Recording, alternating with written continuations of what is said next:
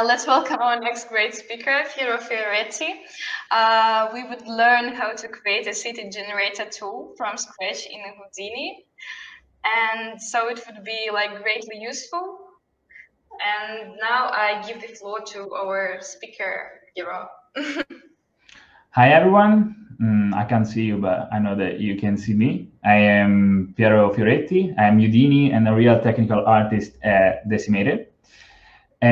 What I'm doing now for them is to create a tool where we can create cities procedurally so that we can go faster in the development of the environment. So here are some of my informations if you want to write them somewhere for yourself. Otherwise, I will show them again in the end. So let's jump right into it.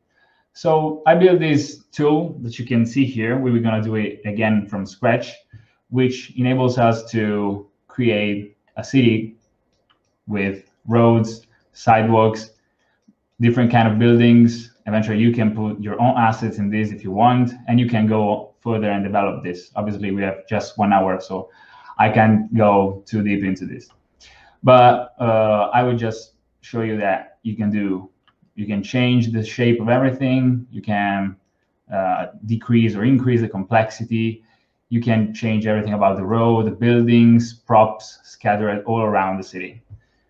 So let's jump right into this and start with something from scratch.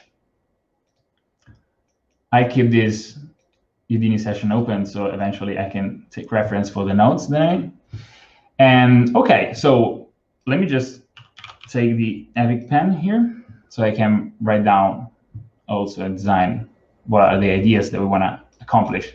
So what we want to do is to create a city which is, just like a grid with complex connections between them. Yeah, not too complex, but enough to give us an idea about the city. I would like to take some reference, but time is really, really low, so we have to go a little bit faster. So if we want to get something like this, what we can do is try to randomly find some lines in a grid, for example. So let's do this. We start from grid, okay? And we can jump to the grid, and we can try to, inside the sub-geo here, we will take this and make the size of what could be a city, like 1,000 by 1,000. Let's try. Cool, so we have this. As I said before, what we can do is try to put down some points, so we can scatter some points, and we can turn off relax iterations here in the scatter, as this just is to, we don't need that, and increase the amount of point as much as we want.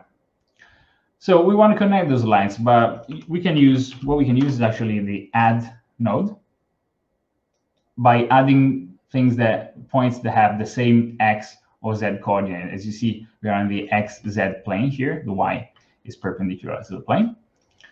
And to do this, we can try to do that and do something like this with an attribute wrangle, just few lines of codes all around the program itself, but worth it, and it will make us go really faster.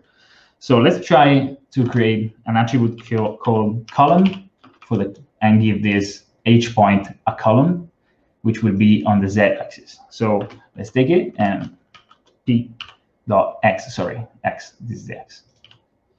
And the same for the rows. We're going to go for the z here. Okay, cool. Let me save this just on desktop, GG conference, perfect. Yeah. Okay, so we have each point has a column and a row attribute. What we can do is try to add this, for example, by column.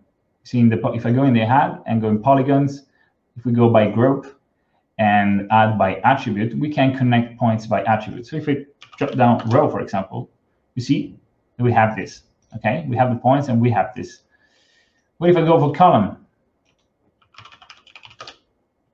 We get nothing, because those points are really one near to each other, and some of them seem to be on the same line, but they are not on the same line. So what we can do is actually force them to be on the same line. So we can do this with the fuse node. fuse node enables us not just to fuse points that are in the same spot, but also to snap points where we want. So indeed, here we have, for example, a second is a target geometry. We don't need that in this case, because what we're going to use is in the fuse, instead of snap to near points, we're going to go with the grid. So what this does, and you will see here now, is that if we increase the grid spacing, you'll see the points starting aligned to a grid, okay? And if we increase the grid tolerance, well, actually, it's not really visible here. I will show it better now. What can happen is that if we go, like, for example, yeah, like this, whoop, some of them start to snap more and more and more, okay? So if we want to, let me take this down. We don't need it. Okay, ignore. Cool. So if we make a group of those snap points, and we call it snap points, we can blast those points as snapped. And we go with snap points, delete not selected. You see all the points that snapped, okay? If we actually decrease this, for example, we have less and less points. What if we do this now instead? What happens? Cool, so we have our rows and our columns. If we merge these together, we have all we need, at least for an initial map. And we can do everything with this fuse, actually. We can, by decreasing the grid spacing, we can have more complex stuff or just simpler. You see, you get bigger and bigger. And with the grid tolerance, we can add or just, you know, take down points that we don't need, okay? So if we see those points, they're actually not really sorted well. So let's just sort those in a way that is more, you know, usable by Z, like this. Yeah, just better. Yeah, sorry, not by Z, by X. Cool, like this. And then we go here and we just go by Z. Cool. Okay, so let's just fuse, because we will have some points here that will overlap, like here. And with this, we go from 46 points to 23 points because we had overlapping points. But what happens now? If we take one primitive, we have it that we actually are not, we don't have the intersection points. And we need this because we can use it also later or to customize this more. What we can do is find those points. Let me save. Sometimes it can crash here. We have the intersection stitch, not analysis. Well, the analysis works, and oops, it just finds the points. You see here, all the points are found. Well, actually, not even all of them. What we can do is use the intersection stitch. Okay. And you see, we will have all the points already placed, and we keep our geometry with the points in it. You see, points are now 32. Good. So what we can move to now is to create actually the road from this. And we can do this by using a polyexpand. This is really quick way. If we go for the offset surfaces, well, you don't see it well now. Okay, now you can start seeing it well. You can see that we already generated a mesh out of the lines that we had in the beginning. So we can actually use this. Probably there are a few connections here, a few primitives. But as you can see, there's just this primitive, and it's quite big also. If we put down fast textures like the texture here with the Y coordinate on the vertex, quick shade. We have our textures. We can increase, obviously, those and make them more tight like this. But if we go and put this in a real engine or in Unity, we will see that it doesn't work pretty well with the textures. They're going to be really stretched, probably. So what you can do is actually resample the curve first. So let me just take this down, resample. Take it here. maybe too much, because we have a big scale. So if you see at 10, we have all the points, good points. And if we move this here, well, it won't understand because some points will again be overlapping. So if we just drop a fuse here, it should work. It should work. And let me just be sure about this. Yep.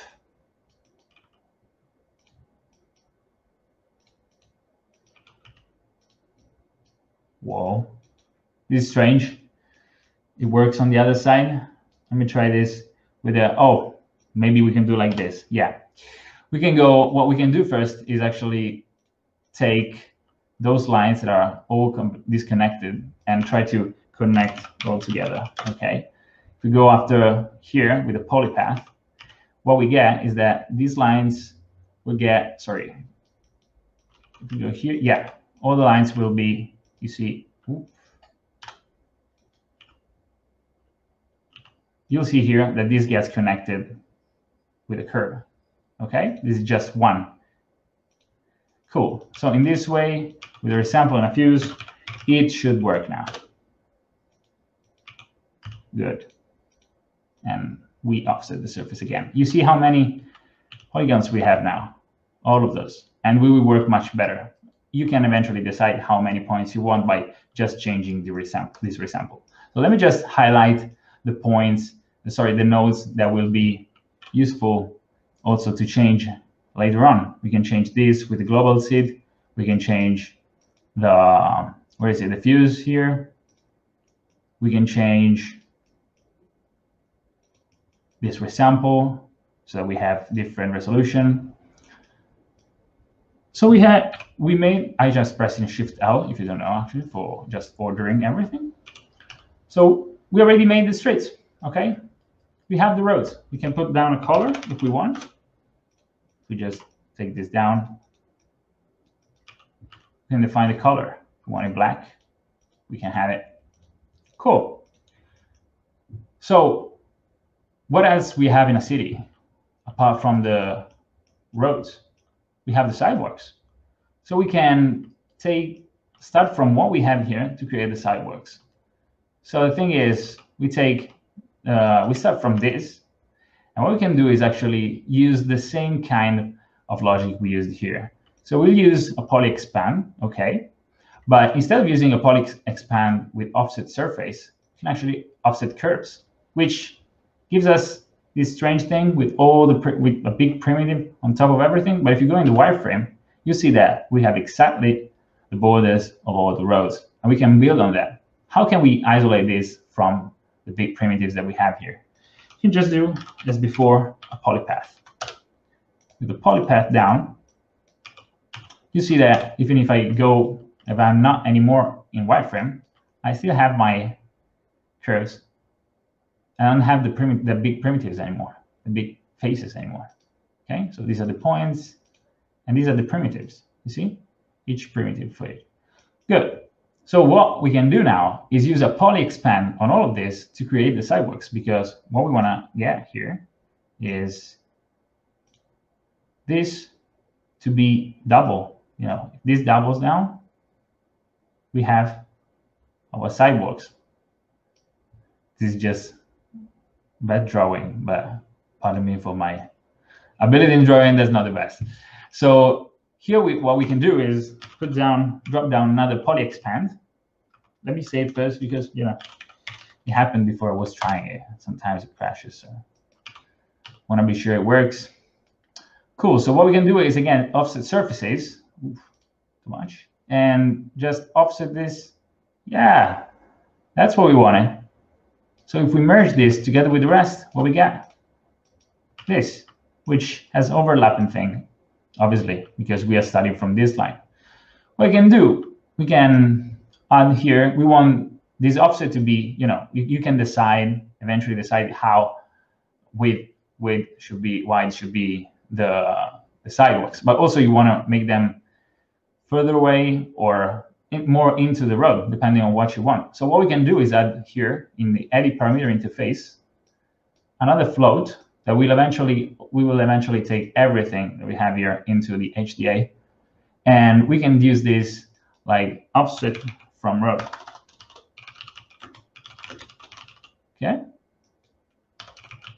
good.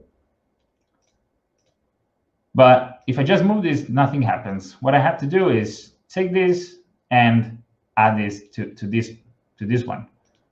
Well, in here, we started that this is actually defining the road itself, how far from the road it should go. So we can take this, as we can change it eventually, and paste it here. So we procedurally connect those. And if I increase this, also the other polyexpand will increase together with it. Let me just show it better. You see? Good.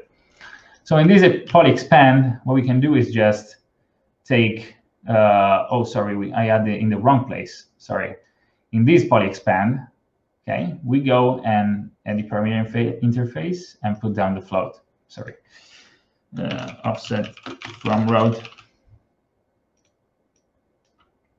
If you were thinking that is wrong, you were right.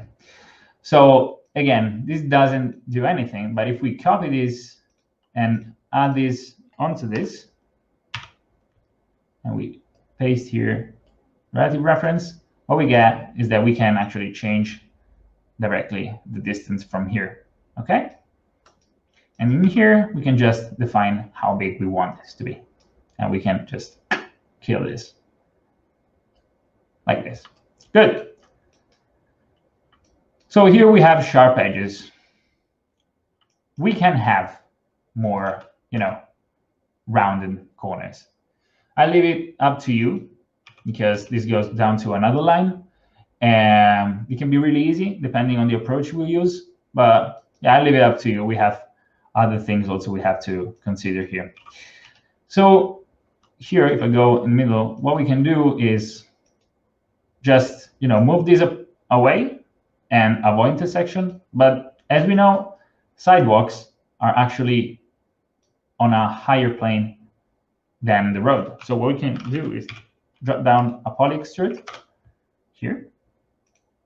And we can poly extrude this by some. Okay, we can just reverse here. And there we go. And let's put it just 0.5 just for the sake of demonstrating this. Yeah, we eventually don't need back because we'll be on the ground. So if we put together, even if we just decrease this, we won't see that intersection anymore. There is intersection, but we won't see it. Okay, good. So what about the props, for example? We have hydrants all around the city. We can have hydrants, we can have streetlights. And again, I propose the same way of approaching this with another poly expand with any props we want to put down. We can go down here, here. Again, isolate this. And once we have those curves, we can use those curves to scatter points, for example, because for now we have all those points. And the approach we want to use is to drop down, copy the points on each point, something that we want. But maybe we don't want on every one of these points, each one of these points. So we can, for example, scatter here. And what we will get is random points that will be scattered, as you see here, okay, where there are those lines.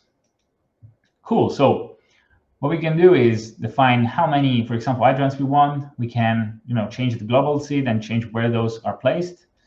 And we can just drop down and copy the point. We have the points here, so we connect that to the points. And just for the sake of this, not to go and find a file here to connect, I would just drop down a tube, okay? And what we'll have is something too small to be seen from here. Well, let me just do this. Height, put it down 5. Maybe we can see it much better now. We'll have those little props everywhere. See them? If we merge this with the rest, what's going to happen? Let's give him a color. Let's give it a color just to recognize them. Oops, much faster. Like this, we go red. Hydrants. Yeah. And we have them, but they are quite, in the cut into like this. So we can, if we just, you see in the Y sides of the, on the Y and the center position of this tube, we can change it, and we can change it based on the height of this. So we can eventually change the height, and this will automatically be on top of everything. So times 0.5, which stands for divide by 2, and here we have it. Cool. If we want more randomness onto this, we can also add a little bit of jitter here. And we just have to remember that with the jitter, what happened is that if those are the points, okay, you can see the points. With the G, I show it on a bigger scale. I can, yeah, maybe if I show this, it's better. They move a little bit randomly. And in this way, we are moving them on X, Y, and Z. We actually want to move just on the X and Z. So we keep this to 0. And if eventually you need it, you can just tick down update normals so that you keep the normals of the tube or the points that you already have. Cool. So we have it, and we have our roads, we have our props, and we can add on to this. For example, if we just want street lights, cool. We go here, and instead of a scatter, what we can do is put, and instead of a point jitter, because lights just are one right next to the other, what we can do is drop down a resample and define, let me just go to 10 so we don't put too many points here. Let me take this, make it much high, like 15, so you get this is a straight line. And these are the points that we have now, but we can change this and make them less, make them more if we want it more packed, and this is what happens. These are all the street lights. Okay, we can increase it, decrease it again. We can just resample by polygon edge if we want to keep those corners sharp. Okay, and you can just play with those. Cool. So we have our props here. We just reorder it just for a second. So we have the hydrants, we have the street lights, we have the sidewalk, we have the road. But something is missing in this city, and that thing are the buildings, actually, because we can have get things, or we can merge this. If you click Alt and drag online, you can create this to help you organize everything better. So we have a lot of things. We can also here remember that we can decide, as before, how far from the road this should be. Okay, you can move it. Same also for hydrants. You see hydrants here, just move about par like that. Cool. So for the buildings, we're gonna go here again. And as you know, when we're in a game, and I'm thinking this for games, we try to save as much memory as possible. And depending on the game, you want to fill the whole space with buildings, depending also on how big the space is. Or you just want to leave it empty and just fill up here, or what is right on the sidewalks, like here, and not here. You don't want it here, unless you want it specifically, but not in this case. You can eventually build your own to create that. So to do that, what we can do is start again from where we started from now till now, and take another poly expand with a polypath, like it is. I'm just Alt and dragging to copy. And with the polypath, we again get this. Now, it is almost like putting down props. We made it before, but with boxes just to block out everything. Obviously, you can, as I used the tube before, I'm using a box now, but you can eventually use your own props for this. There's no need to use just the primitive that Houdini gives us. So we can take this with all the points that we have and eventually decide how many, as before, we want to keep. So this would be too much because 0.1 distance between each point is quite too small. So just go with 5. That's all right. And again, copy the points once you get into it, it's quite almost, same things, just play with lines and points and you get to it.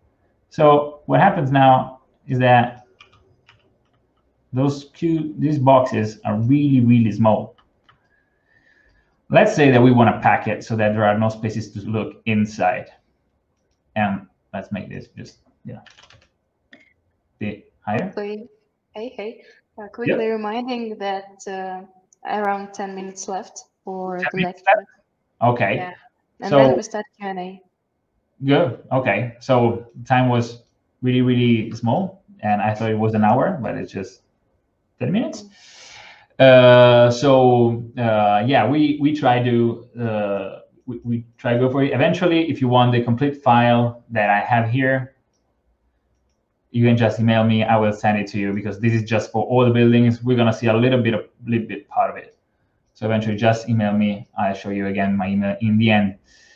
So for the boxes, we can just increase, for example, the sizes here and the size here. As you see that this size just defines how wide those are. If we wanna pack everything, we wanna have this equal to the distance between each of them. So we copy this and we paste it here.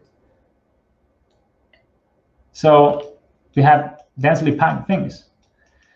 Well, moreover, you see here, all of them are just, they have the same direction, which is not along the road. We have an angle here. So what we can do here is just add the normals. If we add the normals here to the road, to the points, automatically when they are something is copied to that point, it will take the normal as direction, as main direction.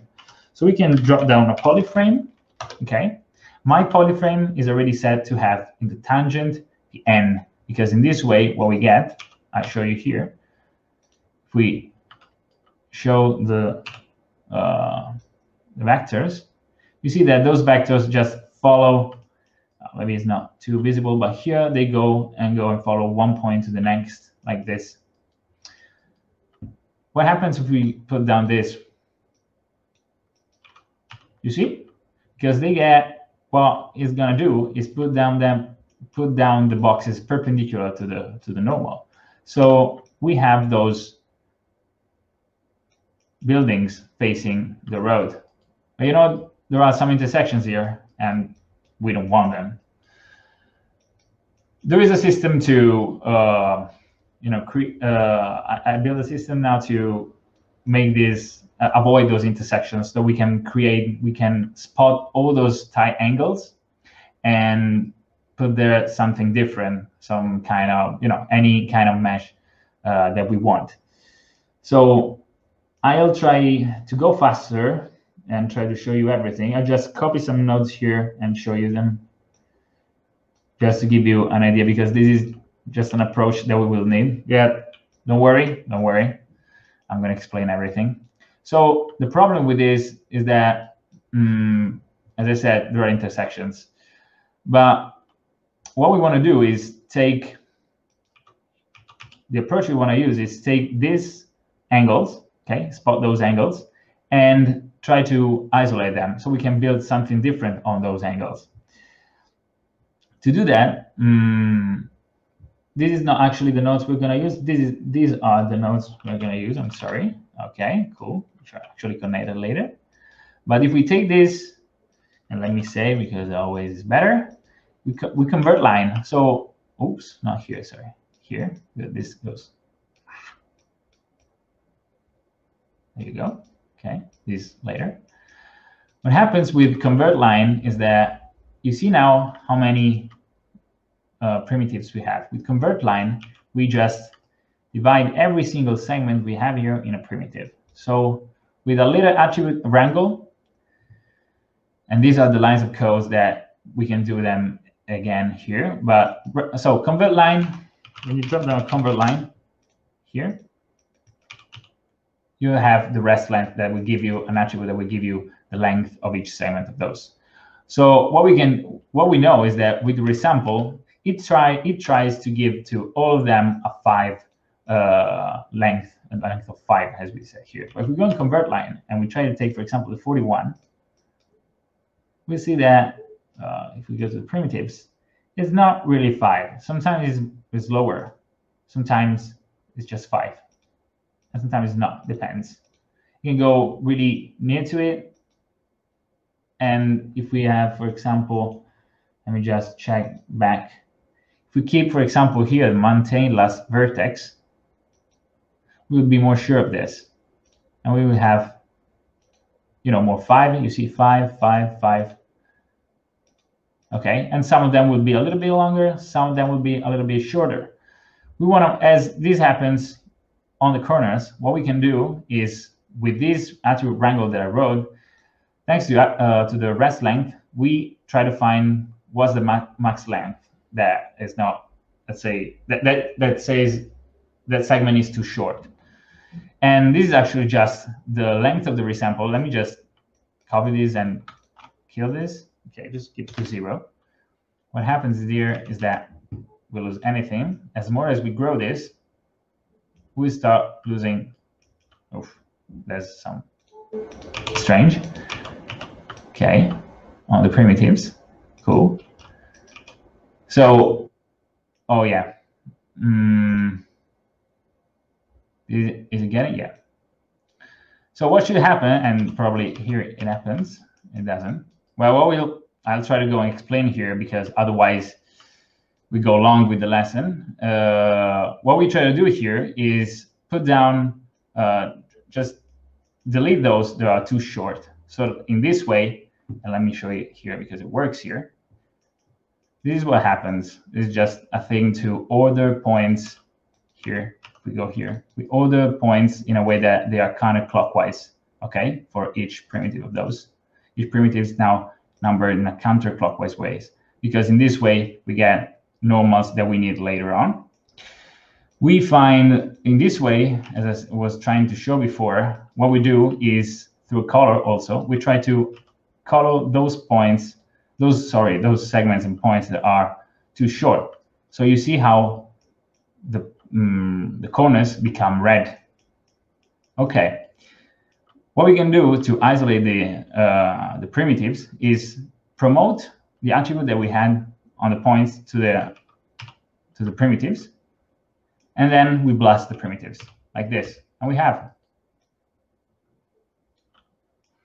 So onto this, just to go faster and show you a little bit of everything. Then again, if you want, you can contact me anytime. I'm really happy to answer your questions, and if you need more or just the file, I'll be here. What we're going to do in this is create the mesh for the corners. And I'd like to go into it, but I can't. So these meshes are just, take the corners as they are, as we had this. See, almost closed. We try to close what is closable here, you see? And we sweep through it. Obviously, the bigger this is, the better. On the other side, we try to build, as before, all the houses for the rest, and we try to make some difference also in this part, where we take some of those points that we have here, because this is just the antithesis of this. If we put those together, we have everything as before, like here. So we isolate the straight parts, and onto this we do create some that are just 1 point, 1 box, like this. You get, oh sorry, here. Yeah, we had a little bit of jitter. You have 1 point, 1 box, but not for all of them. We grouped some, okay, so that it is done only on some points. On the other points, we want to make something a little bit different. We don't want them just 1 unit. We probably want more units. So in this one, we do this, and we just go through this and create something a little bit different that you can completely customize on depth, width, height, whatever. By putting everything together, we get to this. Just kill the colors, and we have it. Okay. We have the road that we did before, which is same thing, just better organized. Road, sidewalks, props, all together comes to this in the end. And we have possibility to choose if you want to show the checker, the shade of the checker, so to check for the UVs. And this is mainly done. I mean, I'm sorry, I wanted to show you more, but I really can't. So please go on with the questions. I think we can allocate for questions around 10 minutes, yeah. What? We would allocate like 10 minutes for questions. You have Yep. more time for your lecture, and I think it would be fair to give you more time. Yeah, let's go with the questions. Don't worry, don't worry. I think I think really it would be better like if we have 10 minutes, because now we have a lot of time. Okay, I thought it was gonna end in 10 minutes. So okay. I thought it would be better. Okay. So guys, here we are back. We do it deeply. So again, just starting from this, because probably it's gonna be hard in time whatsoever to show every node each one by one and recreate everything. Let's do the process again for the buildings. So we isolated everything, and we isolated this as just as lines. What we did here, we have the possibility through this poly expand with the output outside here to have something that is just outside. It takes all the outside, and I put this in the parameters here. We have it. Let me see. Where is it? Gone here. We have in the buildings, the external round of buildings, you see here, we can have it or not. So with polyframe, polypath, before we just, here, there was a node, one more node, which is really easy. What I did is take just some of those primitives, okay, with a random, based on the prim number. So each one has a different output as number here. We see if it is bigger than a certain percentage, okay, which is this one, and we can just delete them like this. So in the end, we have less blocks covered with buildings if we want less.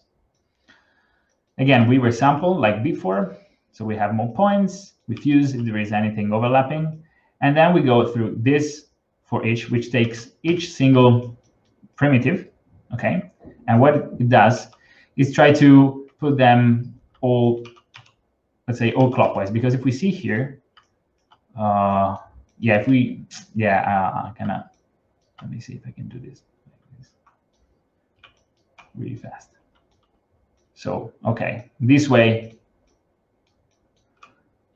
and maybe a little bit smaller. Okay, yeah, what happened is that we have some of them that are clockwise, some of them are counterclockwise. You see the direction of these normals goes in this direction and this direction, and it also depends, as with this node, we create just the normal depending on the difference between one point and the next.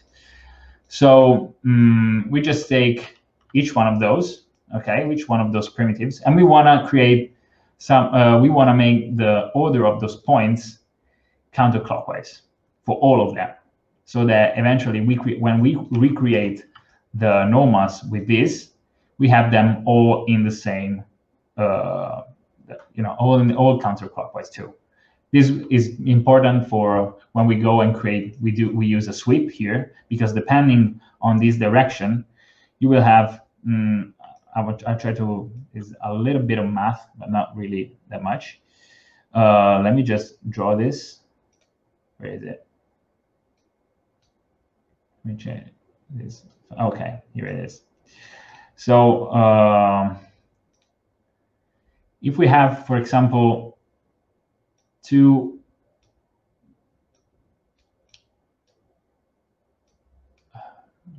vectors which are perpendicular, there is always the third vector which is perpendicular. There is one thing in math that enables us to understand in which verse this should be, if up or down, and this is called the screwdriver or the screw rule, which depending on how this turns, and if you see here, the normals go this way, this way, this way, this way. It means that we have a counterclockwise, and this will mean that we're going up, okay? Like when you have a screw, you go up, so this goes up. While if we find here, and there could be some like this one, for example, this goes, you see here, like this, and it goes like this, it will go down because we're putting down the screw. So like this, you see this clockwise. Okay, so we want them all counterclockwise so that everything will go up. Good. Now, good math explanation. I'm also a mechanical engineer, if you just need that. So through this piece of network, what we do is just that. So that you see here, those are just changing. Let me a bit more bigger. They just change, and also the numbering of those points. Cool. So in this way, we again find the corners here. Let me just put those down. You don't see anything. Cool. We blast them, and then we work on this so that we can extend them depending. So we just isolate. What we do here with this attribute triangle is to isolate the points that are on the external part. How we do this is just we convert line.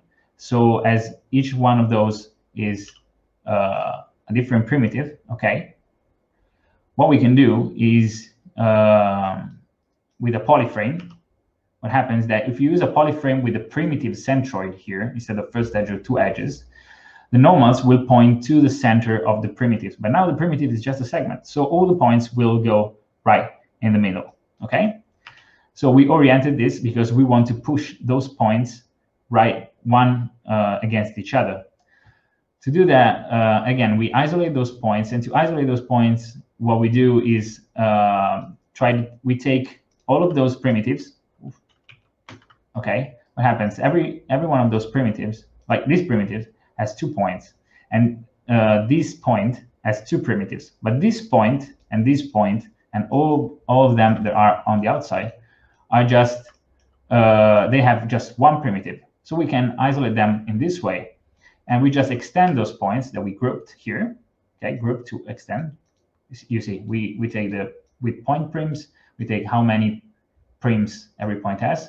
If it is equal to 1, we group them, and then we extend them, and we extend of length, which is half of the distance between each point.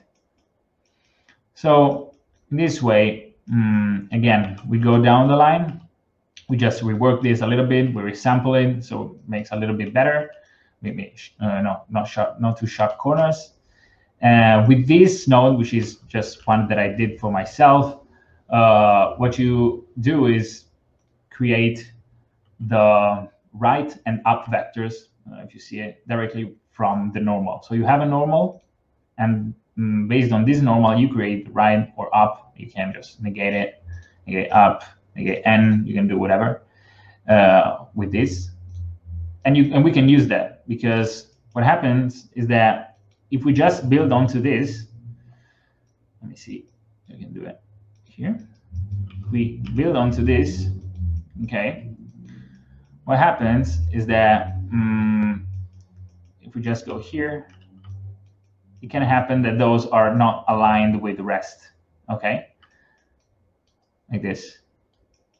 So with this, we can just move them. What this node eventually does, which is now 0 because we don't need it, we can move the points based on the right vector and not the normal, for example. So we multiply, we just add on the position the vector times a multiplier, which is here. Again, we have connectivity. Just what does this connectivity do is take each one of those connected pieces, all of those are different connected pieces, and give them an attribute to make each one of them different. So this, for example, will have 1, this will have 2. Let me just show you this here. If we take this and we show selected, we have, well, what is it? We put that on the points, corners, corners, corners. You see, this is 78. But if I go into all of the points have 78. If I go here, we have all of the points 79. So sorry, 69. And then what we can do, as the sweep can take a scale factor, what we can do is take this scale factor, and this scale will make, with the sweep, you just take like a shape like the grid, and copy that onto each point that we have, and then skin everything. So we get this. With the scale, you can define how different each, depending on the class, it should be. So for example, if you randomize on the class, as this class just defines each connected piece differently, then we can increase the height. And we, in this case, we do it with other channels, but we can just 4 and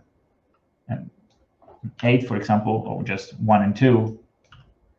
And these are minimum and maximum. So not all of them are equal. Actually, something probably not working. But anyway, I will just try to fix it. With the sweep, you get this. And then again, here in this one, in the other pieces that we were leaving apart for now, we again put them all together. We just take some points out of those, not all of them, so that we scatter just on that point. Yeah? Yeah, okay. I think we can start now. Okay. For Q&A, it's okay, yeah?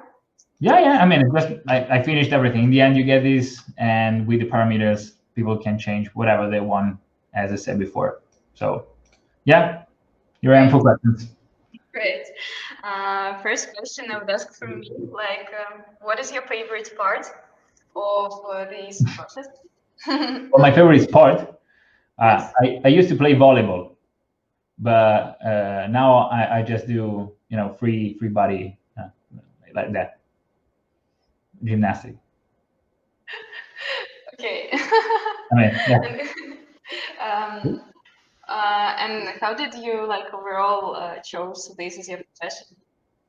How did you choose what? Sorry. Yeah. How did you choose this as your profession and went into the industry? I'm born as a mechanical engineer, and I really like to create complex systems, also connected, procedural system in general. I then came across CGI in my life and games. I used to play, and I still play a lot of games. So I'm really into this world, and I decided to put everything together. So I found possibility to work at Decimated, which is a game in the future, in a sci-fi environment, post-apocalyptic environment, and we had to create a lot of different cities. So I said, I mean, that's a good point to start with this. Cool. And now starting with questions of our audience. First one, what would be your approach for optimization of the city for import? For import? So, okay. Eventually, what we have now is just gray boxing everything, because we don't have meshes final assets for this. You can use keep mesh assets, you can use whatever assets you want. So what we can do is, for example, pack, when we do copied points, we can pack those elements so that they are eventually recognized into Unreal as one. So you can just take each one of them is automatically replaced with one of your assets, and this will make it optimize a little bit the movement of everything. What we can do is eventually, it depends obviously on what we need. I also studied a system just to make it more, less procedural, by painting the areas where you want the city center or white areas. And these, depending on the city that you want, can speed up the process and optimize also everything for Unreal. You can use PDGs to make smaller chunks of this city and deliver each. That get really complicated.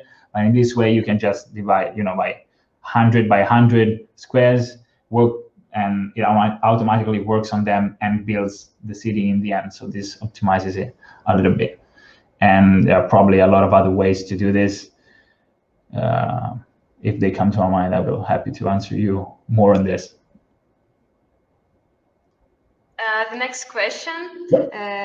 Did you already try the new Houdini engine tool for Unreal features? I looked at them. I didn't try them. I know that one thing that you can do, for example, in this case, use the sync between the Unreal and Houdini, which enables you to work on Houdini and have everything on Unreal, like almost real time. The good thing is that Houdini processes much faster than Unreal, so you can work without open Houdini environment on the left, for example, and the right Real Engine, and you get really faster on that. And there are a lot of other things, like indeed the PDGs they actually existed before, but in the video that Houdini side effects show it, you can really create a desert map really fast and other things. It's quite cool. It's quite cool. Yeah, cool. Yeah, then there is a question: what's the most usable of them, in your opinion, that you've made already? In all of the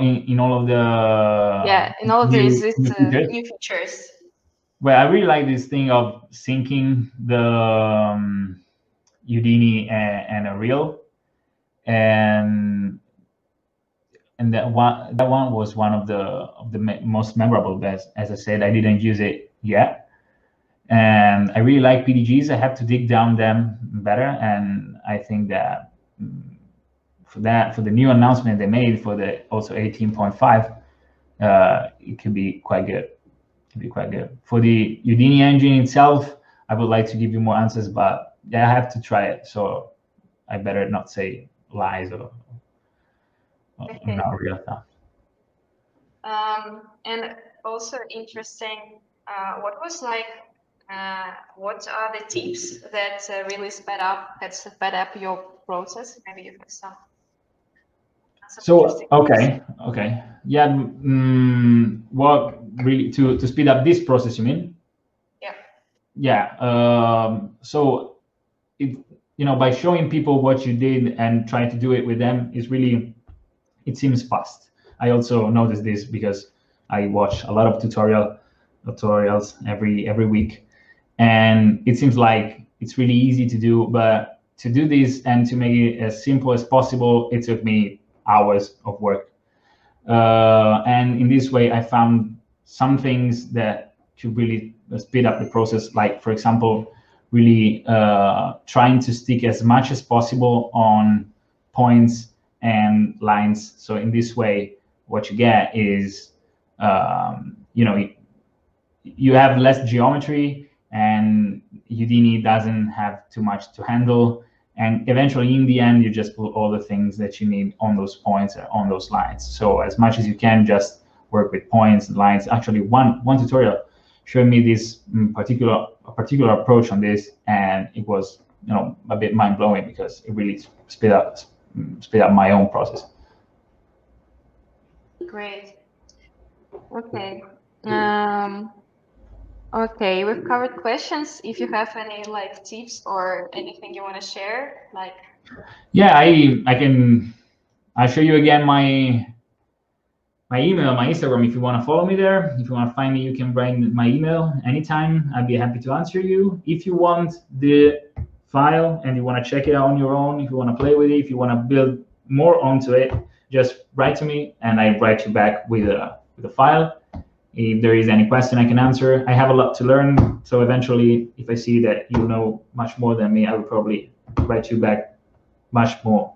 So be ready for anything. And I really like Bring Me the Horizon. So if you like Bring Me the Horizon, just let me know. I'm addicted. Oh yeah. So guys, yeah, if you have any questions, feel free to contact Piero. And yeah, the lecture turned out great. Thank you so much.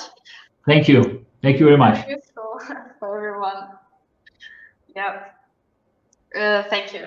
Thank you. Thank you. Thank you. Bye, everybody. I think it's finished. Yeah, we're ending the stream.